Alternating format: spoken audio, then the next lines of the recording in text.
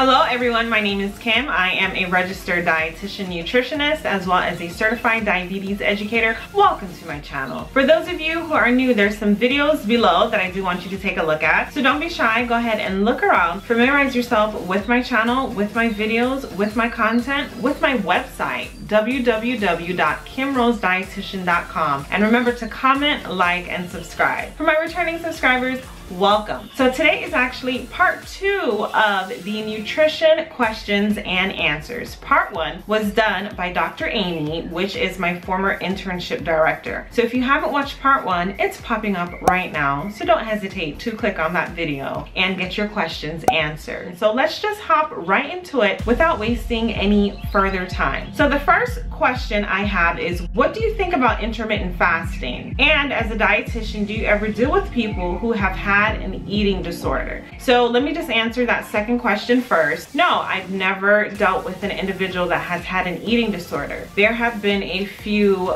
clients of mine that I thought they had an eating disorder, but nothing was definitive. It was not in their medical history. So with intermittent fasting, people practice this for various reasons. It could be religious, it could be political, or they're just doing it for their quote-unquote health. The claims of intermittent fasting is that it helps to reduce one's weight, it helps to decrease cholesterol, it helps to improve fasting glucose levels. So these are the claims. All the studies that I have looked at related to intermittent fasting have only been done in animals. I haven't seen anything at this time that has been done on humans. So I really feel that more research needs to be done. The next question is, what can I do now as an 8th grader to prepare to be a dietitian? So this is really good. So let me tell you this story. I had a friend in college and she was telling me when she was in middle school and high school, her parents sent her to shadow a physician. The physician was busy, so the physician put her off on the dietitian. So she was following the dietitian for weeks, got to know what dietitians do, and then decided, you know what? She wants to become a dietitian. She doesn't want to become a doctor anymore. So as an 8th grader, see if there is someone that your school can link you up with. If you guys have like a career day or a day that you can shadow a professional, see if you can shadow a dietitian nutritionist. So try to get in contact, try to have your parents get in contact with them to ask them questions, to see what they do on a day-to-day basis, to see if this is something for you.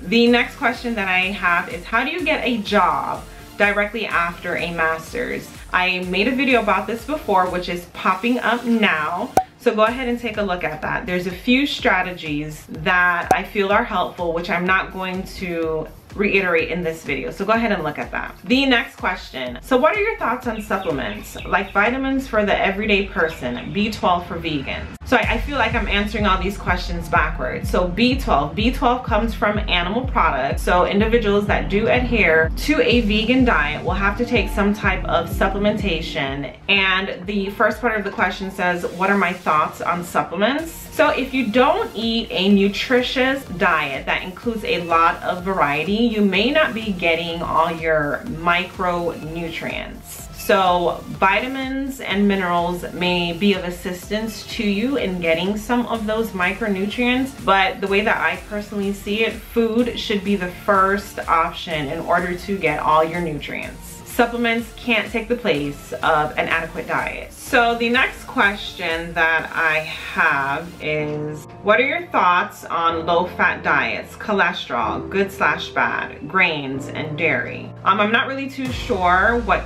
you mean by this, but my thoughts on a low-fat diet, when I am dealing with some patients, I do tell them it is recommended that they do adhere to a low-fat diet. Cholesterol, good/bad, I'm not sure what you mean by that either. A certain amount of cholesterol is needed in our bodies to make hormones, but when we do consume too much cholesterol, it can have a negative effect on the body. Grains, dairy products, I think grains are okay. Dairy products is okay. I mean, I don't think food can be good or bad. I don't necessarily like when people put those labels on food. Food does not have any reasoning skills to act bad or to act good. The next question, it says, I'm currently a junior in high school and my dream is to become a RD. When I enter college, will I be able to meet all the requirements with a bachelor's degree before the 2024 change? Or will I have to continue and get a master's degree?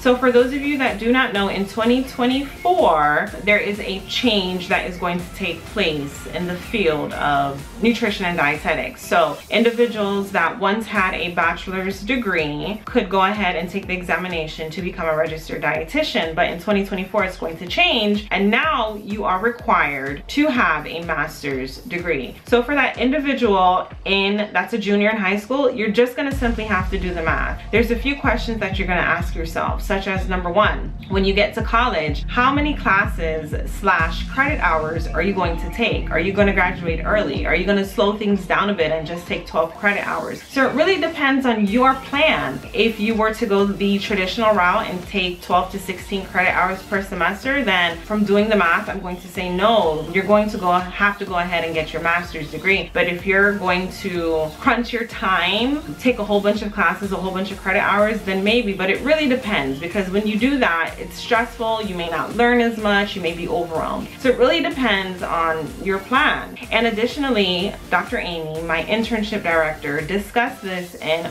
part 1. So go ahead and watch that video about the 2024 change and her thoughts on it. I thought it was very enlightening. The next question that I have, what are some food cures for certain things like acid reflux, tiredness, stomach aches, and constipation? I don't think there's any food cures for these things, but there are some foods that can be of assistance. Like for instance, when you said acid reflux, there are some foods that can cause you to have acid reflux, such as spicy foods, greasy foods.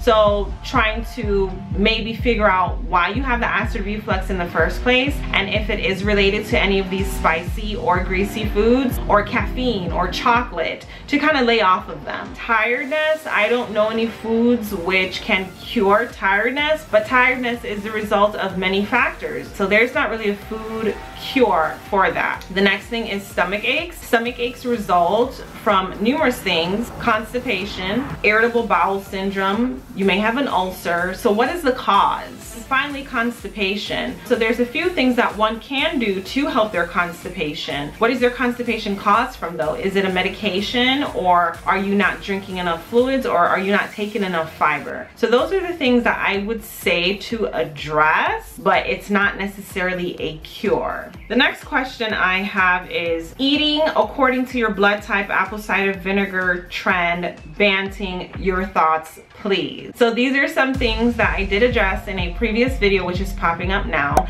These are fad diets. I don't adhere to fad diets. They're not evidence-based. They're not credible. If you're interested in my whole entire spiel, go ahead and look at this video though. The next thing, also I have seen day in the life of dietitians and stuff, but I'm still wondering some things like, what are the things that you do as a dietitian? Do you make meal plans for specific people, or is it something different? Making meal plans is only one aspect of my job. As you stated, you did see my day in the life of a dietitian. Just in case other individuals may have not seen it, I'm going to put it up right here. One of the biggest things that I do as a dietetic practitioner, I practice what is called medical nutrition therapy, and dietitians are the only ones that can practice medical nutrition therapy. So besides medical nutrition therapy, making meal plans, I do a lot of menu analysis. My job also entails managerial responsibilities, so that involves a lot of education of the staff. The next question I have is, these aren't too specific about nutrition, I don't know, but what do you think of gluten and people being gluten-free when they don't have celiac disease? What got you into studying nutrition, aside from wanting to help people, if that was going to be one of your answers? Haha. The gluten aspect of your question, I did make a video about that before that is popping up now. Trends that we're dishing in 2017, so go ahead and watch that. And what got me into studying nutrition, I think I said this in a previous video, but I honestly did not want to be a dietitian. I was actually double majoring in physical therapy as well as dietetics. And the more and more that I got into dietetics and I did an externship, I realized that I liked dietetics more than physical therapy. So guys, these are all your questions. Thank you for submitting them. As usual, remember to comment, like, and subscribe, and share this video. Have a good day.